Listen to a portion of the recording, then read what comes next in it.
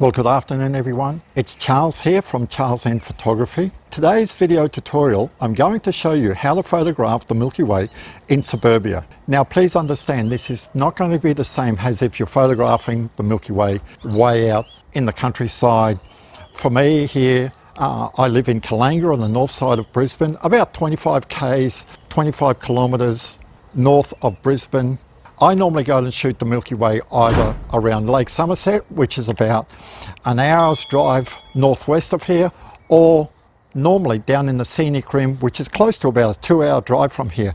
And down there in the Scenic Rim, we don't need any app or anything like that to find the Milky Way.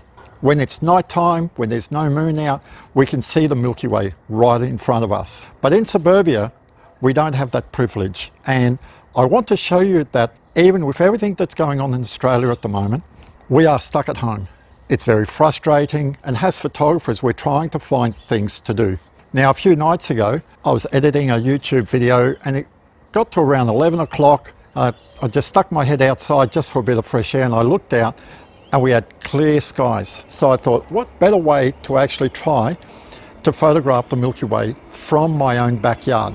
I grabbed all my gear, came out here, and I used an app on my phone called Photopills. Now, Photopills is a great app because it lets you see the Milky Way, and not only see it in real time, you can actually use this app during the daytime if you find a location and you're wondering where the Milky Way could be at any given point during the year. So you could actually say, okay, well, for example, you find a place and you drive there at this time of the year in early April. You actually want to be going there, let's say on holidays in August. You're thinking like, where is the Milky Way going to be in August? And is this spot that I found, like an old house or something like that, is it going to be worth all the effort to actually photograph the Milky Way? And this is where this app is great, because what happens is when you click on this app and you click on the night AR mode, you can actually hold it up against the sky in daylight and choose the date that you want. So let's say you are there on the 10th of August, you could select the 10th of August, see at night time where the Milky Way is, because you have to understand that the Milky Way is like the sun and the moon. An old wives' tale was that the sun rises from the east and sets in the west. Now that is only true for 2 times a year. The rest of the time it tracks, and here in southeast Queensland, we actually see the sun track from southeast in summertime all the way to northeast in wintertime, and it does the same when it's setting. So if you're thinking that, right, east is in this direction, the sun's going to come up from there, well, it mightn't come up from there. It might be in southeast or anywhere in between southeast and northeast. So this app is a very good tool to use, and it's something that I use all the time when I'm planning a Milky Way trip, or if I'm going to a new location, I'm thinking like, is this place worthwhile to actually shoot the Milky Way? And what time of the year would actually be best to photograph it? So normally when I'm photographing the Milky Way away from the city, I use this filter. It's actually a Haida clear night filter. And what this filter does, it actually looks very similar to a polarizer, but what this filter does is it cuts out the light pollution, all that orange glow that you see in the night sky. Now, being in the suburbs, there's a lot of light pollution around. And on Friday night when I came out here and I took a test shot, I couldn't see anything. There was just so much orange glow in the sky. But once I put on my night filter, the sky went blue, because this filter cut down all the light pollution. Not only does it cut down light pollution, but it actually reduces your exposure. You actually lose about 1 EV of light. It's not a big deal for what it actually does. I will put this on my camera. Now, I'll swing the camera around. For those who don't know, this is my go-to camera all the time now. It's a Nikon D7500, and my go-to lens for either landscape or astro is the Tokina 11-20 f2.8 lens. Now, Tokina bring out 2 of these lenses. They have the Tokina 11-16 version 2, or the Tokina 11-20. There's only one version, it's fairly new. The 11-16mm f2.8 has a 77mm front diameter. The Tokina 11-20 has an 82mm. It also has much better optics, and you actually pay a couple of $100 more for it. If you're after a lens, I would definitely say save up the couple extra $100, because you will find this lens, the 11-20, is so much better than the 11-16. I'll lock it in. So normally this filter is on this lens when I go out at night. Now, one thing I tell people is, unless I'm using slot filters on my camera, I always use my lens hood. It doesn't matter where I am, whether it's for astro or if I'm shooting just here at home. If I don't have slot filters on, my lens hood comes on.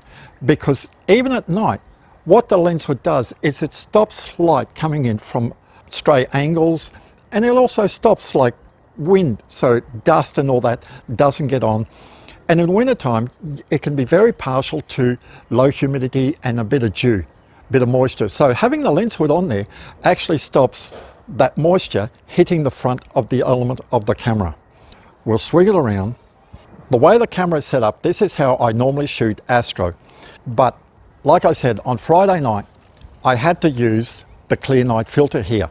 So this is how I use it. I normally have the clear night filter on. But even with the clear night filter on, when I went to take a photo, all the light pollution was gone.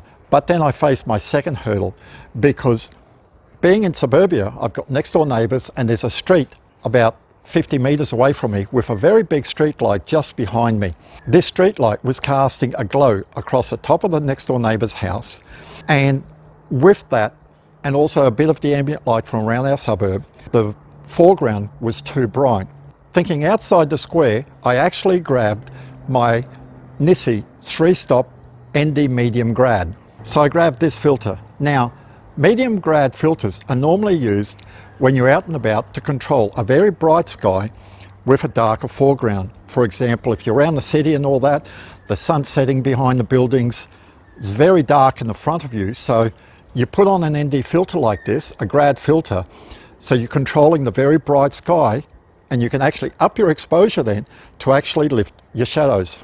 So instead of lifting it like this, installing it, I actually rotated it around the other way. This meant that all this bright area down the bottom in my foreground, I was able to neutralize, to darken it, to actually balance out against the darker sky, because here the sky is not dark, so I actually had to put this on. So now we'll actually install this onto the camera. So I take off the lens hood. So I use the NiSi V5 system holder. Now this one normally comes with an inbuilt polarizer, but I've also got just a plain spacer ring, an 82mm spacer ring. So we screw that on top in front of the lens here. Now I'll actually put the filter on first, because I've got a very good idea of where it has to be, about there. We fit it all on. Now I use live view, and this gives me a very good idea of where the filter should be, which is about here.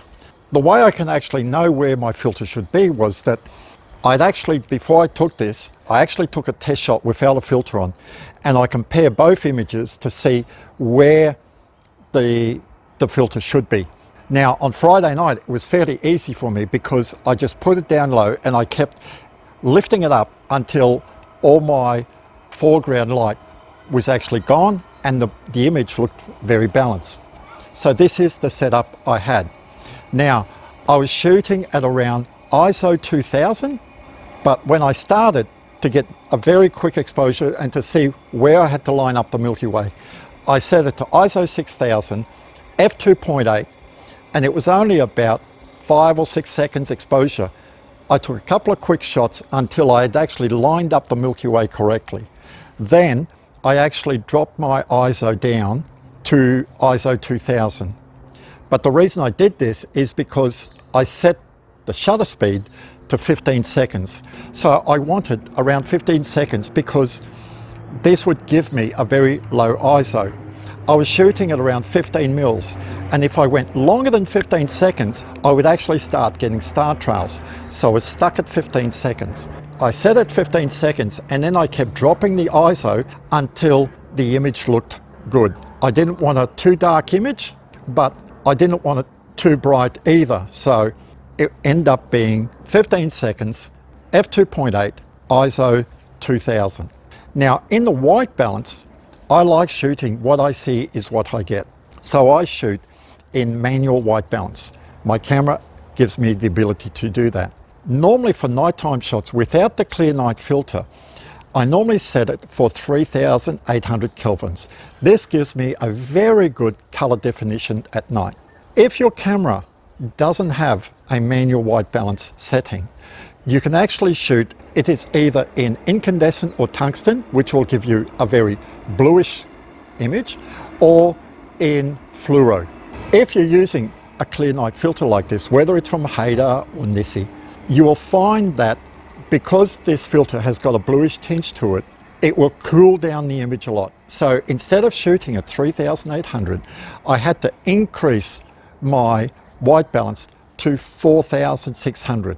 And this gave me a bit of warmth in the sky because we're shooting in suburbia and there is warmth in the sky. So I didn't want it to look unnatural. And this is the key to all my photography and to yours as well. When you're taking photos, try to shoot naturally colored images. If the sky's not blue, don't make it blue. A lot of people have for astro, like the photo is way too blue. There is a lot of color in the sky, even at nighttime. So think about that when you're actually taking some photos. So now I was all set up. Now we go into Photopills. Now you'll actually see what I'm doing in this app. This is when we start Photopills, right? So the first thing we do is we click on Photopills. And when the screen comes up, we have 3 sets of menus on the top. We have My Stuff, Pills, and Academy. What we want is Pills, which is the one that comes up. We keep scrolling down until we get to the night AR mode. And this is the mode we want. The reason being is night AR is the overlay mode. So we click on night AR. If I just hold up the phone like that, you can actually see, even at this time of the night, it's about 17 minutes past 5. I can already see that there's a little bit of the Milky Way starting to show. The core is still below the horizon, but it's there already. But what we need to do is, because I took the photos on Friday night, and you'll see these photos at the end of this video, we click on Settings, we want the date, and it normally comes up with current date and time.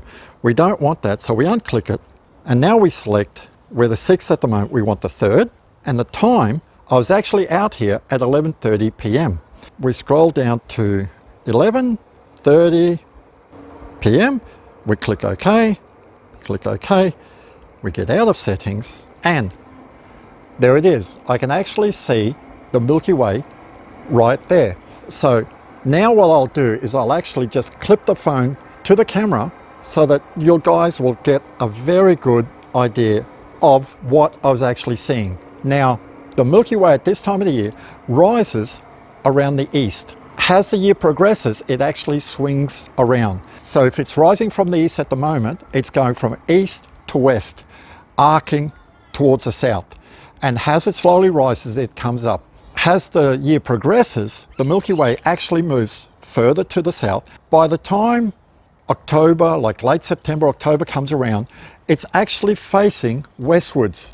There was a place I used to go to, Lake Mugra, and around late September, it was a great place to photograph the Milky Way because the Milky Way was low in the sky and it would actually arc over the lake. And it was a beautiful place, either to take a beautiful pano of the Milky Way or a very nice time lapse as the Milky Way moved along the sky and set over the western horizon. On my YouTube channel, I'll actually put a link that I've actually shot about 3-hour time lapse one night, a motion time lapse, and I was actually tracking the Milky Way as it was actually setting across Lake Mugra. If you want to watch that, at the end of the video, I'll actually put the link in. We can actually see this is actually what I was actually looking at. Now, at the moment, it's showing me this, but like I said, the Milky Way moves. So where would it be, let's say, in just a month's time? If we click Settings, we don't want the current date, and let's say we want in 1 month. So May, we're the 6th, so we click May the 6th, and we'll click on, let's say, 9:30 p.m, okay? Okay, we go okay, Okay, back. Now, one thing you have to understand, and I should mention, is that as the year progresses now, we call this the Milky Way season, between late February, early March till end of October. This is when the core of the Milky Way is visible. The whole Milky Way is actually visible, part of it is visible all year round. But what astrophotographers like to photograph, the core is only visible between late February and October. After that, it actually is over the horizon, and we only get the leftover of the Milky Way where there's not a lot of stars and it's very hard to actually see. Now you can actually see that the Milky Way has moved. It is no longer where it should be. It's actually tracked a little bit, because as the year progresses, this is what it will do. It will just slowly move around. Now, if we go back, the time is set to now, 5:22 p.m.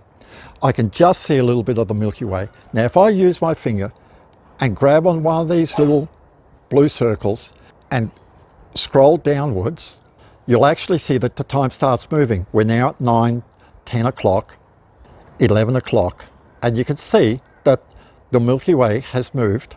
And now at 3 a.m. it is not visible anymore. Where is it? Well, I have to tilt the screen all the way up, and there it is, way up, just about vertical in the sky. That is because, like I told you, it moves around. It's just like the sun and the moon, it rises and sets. This is what I tell people. Be very careful when you're planning stuff, because don't think that, oh, okay, I came out here a month ago and the Milky Way rose at 11 o'clock at night. You come a month later, the Milky Way will not rise at 11. It'll actually have risen much earlier, but also it won't rise from the same location. It'll actually have moved a little bit. This has also have to be thought out as well. Now, when I'm actually planning a trip and I'm using it at home, I actually like using this app. I just sit it in a phone holder and sit it on my desk. You can get other apps that are free, but they're very limited. So I believe, like, for a few dollars, a cup of coffee really, these apps are just well worth your while.